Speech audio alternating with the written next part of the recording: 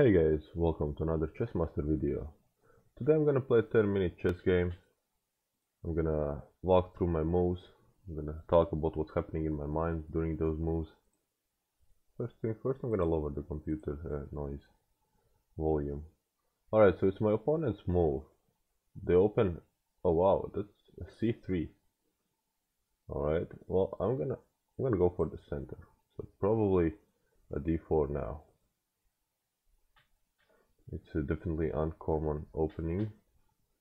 Wow, okay. You know what? They're giving me the center. I'm taking it. I'm gonna protect my center pawns with my knight. So now they're preparing for this push.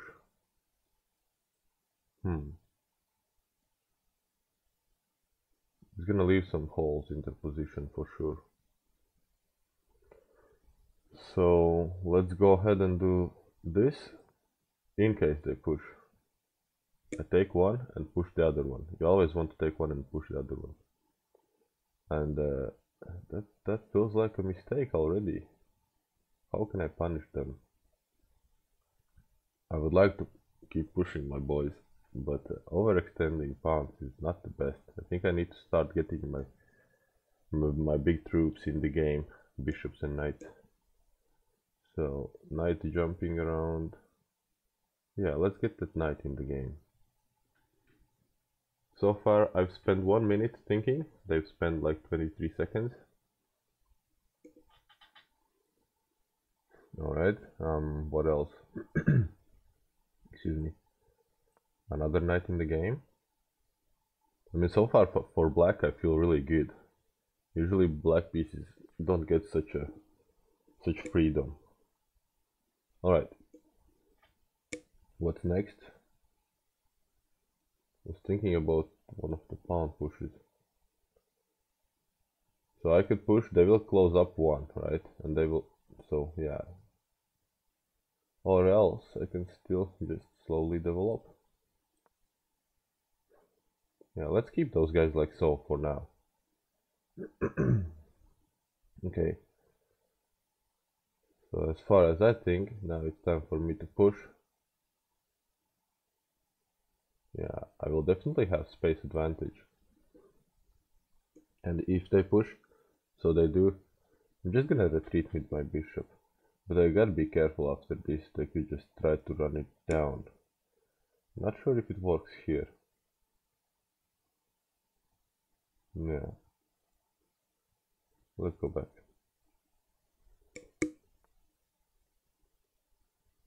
So, it's already defended, the pawn on e5, but I could just add additional defender. Also, this would develop and prepare for castles. What else? Maybe they want to hop in. I could just try to make that knight a little bit less active with this move. I think there's no rush for me to develop the bishop and castle. Also, I have a nice pocket for my bishop now. Well, of course, right now it's useful looking at the brick wall. So next, if they're castling on this side, I think I could actually go for some sacrifices. Yeah, just there is some things in my way. This looks fun. Maybe queen up. Let's go with queen. This move I wouldn't like, but it achieves nothing, especially with my bishop still defending the guy. And I could also push this pawn. Alright, so they're coming down. Well, if they push one more, I mean, I could just go ahead and take it twice. It would be a sacrifice, 2 pawns for a knight.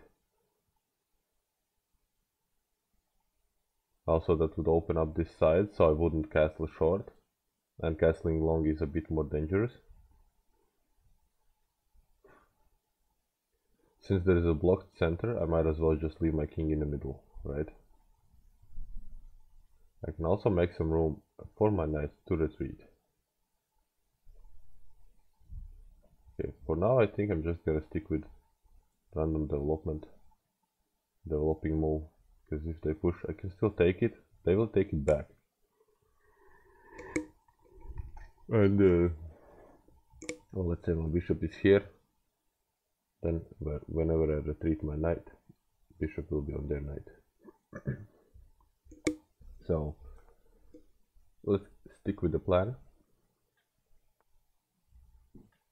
Alright, so the other knight wants to hop in over here, that's for sure.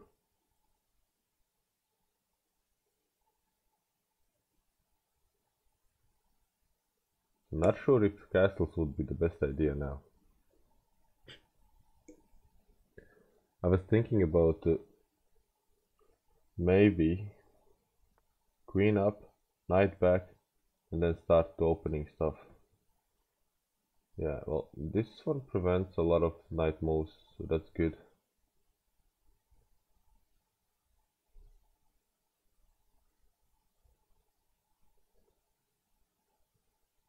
Yeah, our rating is not too high, so shouldn't be that bad.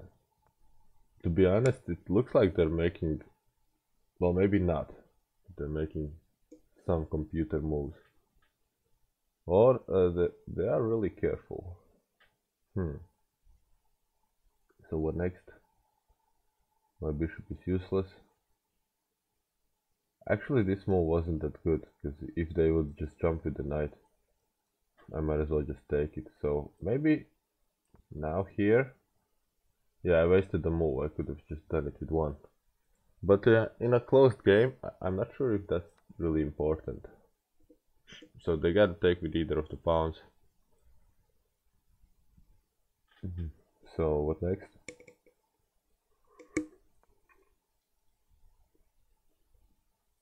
I'm gonna try to get my knight inside. And if they tap, if they capture, I think the best would be to take back with this guy. Oh, that's a good one. Well, I'm losing a pawn.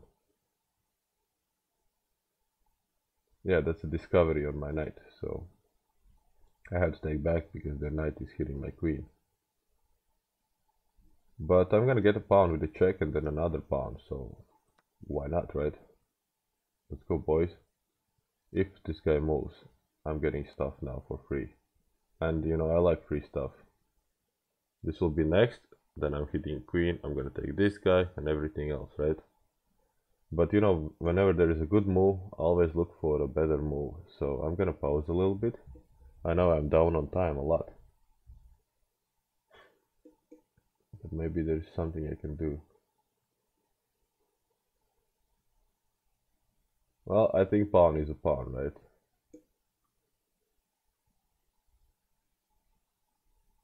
This would be also a move, so keeping an eye on this guy. I'm gonna take pawn. Hopefully my knight won't get trapped.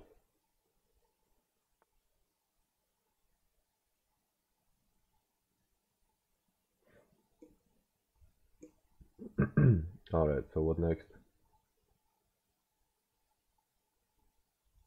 Pawn push. Oh, this would be fun.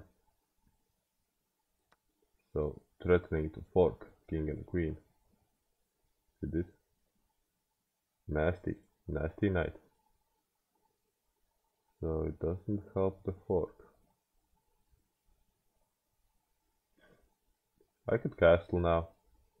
Probably not a good idea, but doesn't matter. Ah, okay, that gives up this guy. I don't want to give up that guy. Not yet. 1, 2, 3.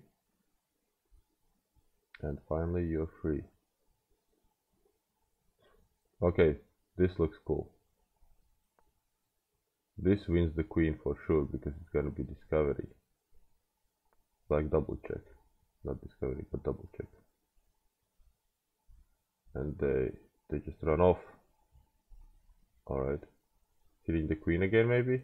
Sounds like a good idea. And I know I like to explain videos, my moves and take my time, but it's about time that I kick it in the next gear, because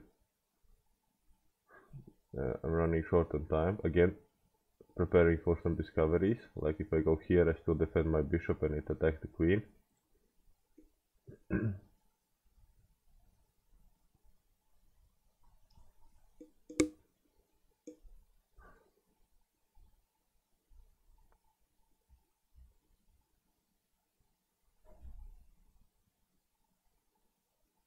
Can I still play it? Okay, I'm gonna try it. Let's see what they do. Maybe they just save the bishop and, you know, don't see the threat. Because it's 1400 player. Alright, I can just take it.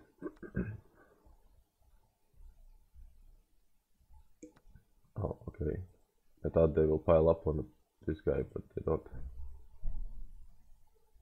So let's pin it. Pin it to win it, guys.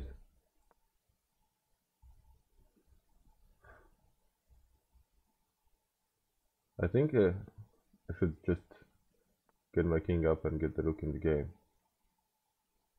Can I?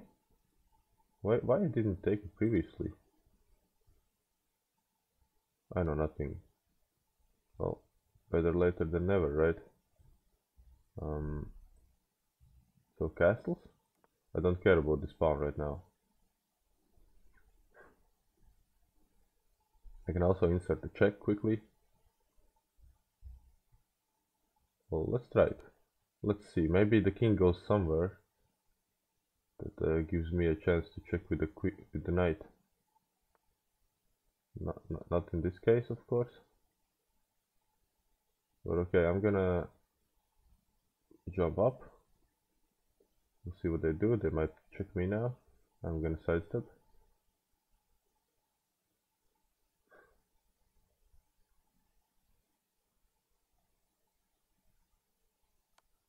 Alright. Sidestep it is. So I should get rid of this guy, because it's quite scary right now. They're on my knight. Can I do something about it?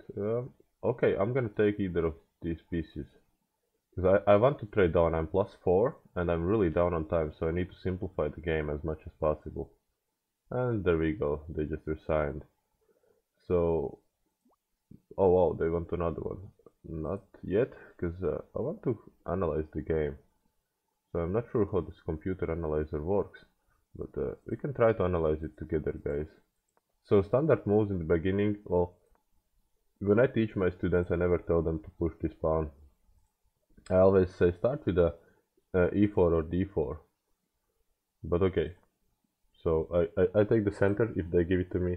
Again, quite passive move. Not a big fan of this. Excuse me. So the whole point of playing this c3 is to prepare for d4. But okay. So again, pawn move.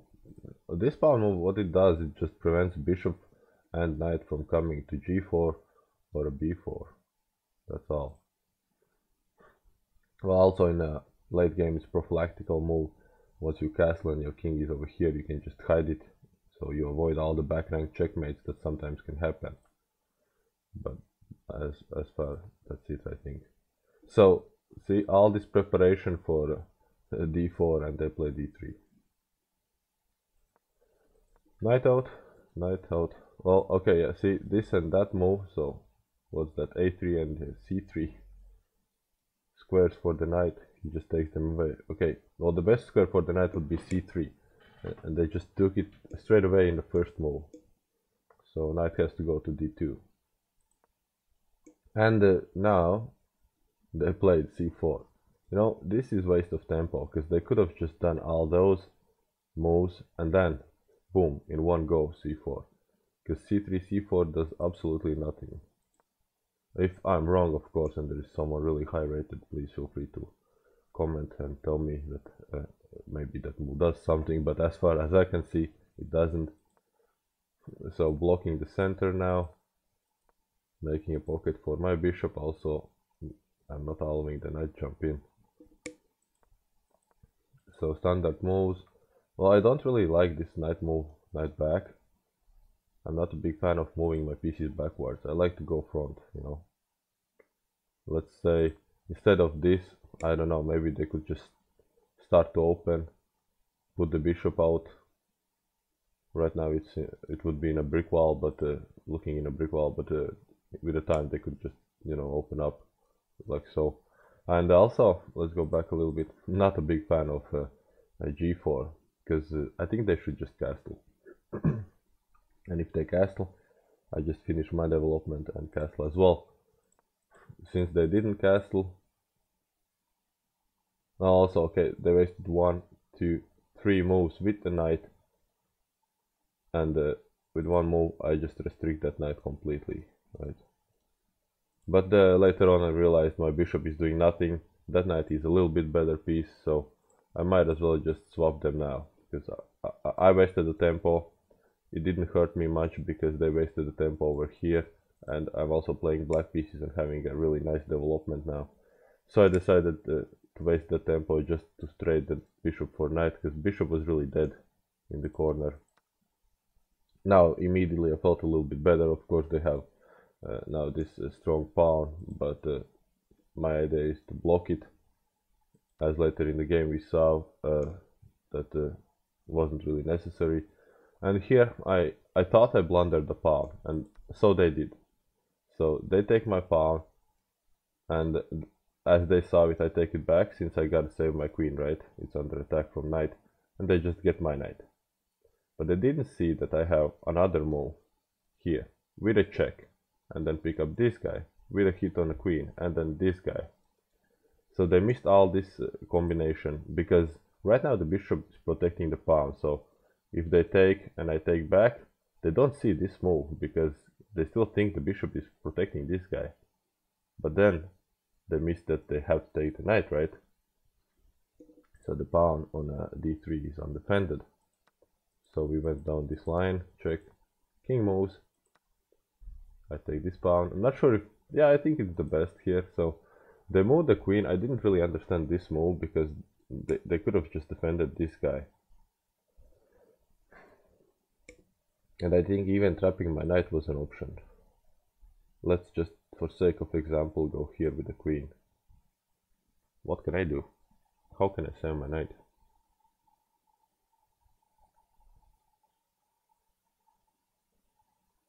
Yeah, right? So basically, my move wasn't that good. Their move was even worse. They didn't see my not so good move. Alright, so taking the third pawn, and also I was hitting the bishop, so they moved the bishop. Note that bishop had to stay on some of these squares to protect d2, since if I jump in d2 it's a fork, king and a queen, so queen will be gone. So I put my queen in, preparing for some discoveries.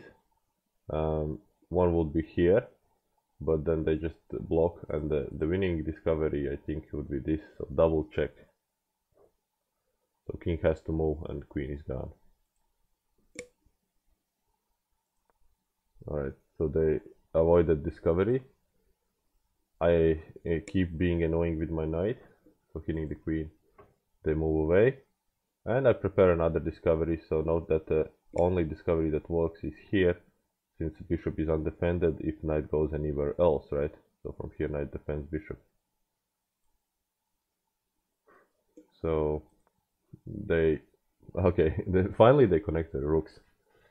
I should do that as well, but this guy is kinda loose. So right now knight is defending. So discovery, block, and free pawn. Again preparing for another discovery. So this was stupid. I don't know what they were thinking, but okay. And here it's a sort of sacrifice. Let's say I take it back, they get the queen in, and I don't know what they were planning again.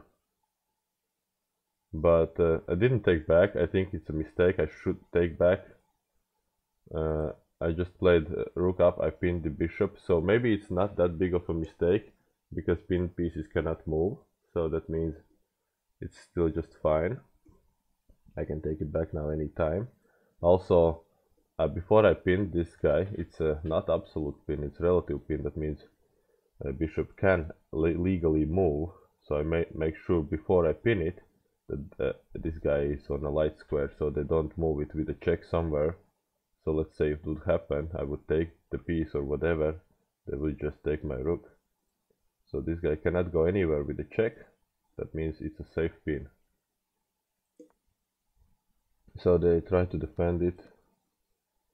Takes, castle. So finally I can castle because this guy's defended. As you can see, they push. I decided to go with a little checkeruski. Let's move on. So now the discovery. Note that they cannot take this guy just yet because of the bishop. So they come with a check. I go away. I'm quite happy they got off this line, so this pawn is safe now. Those guys are really scary, by the way. So they attack my knight, and I decided to defend my knight with the attack. So what they gotta do now, just hop back somewhere.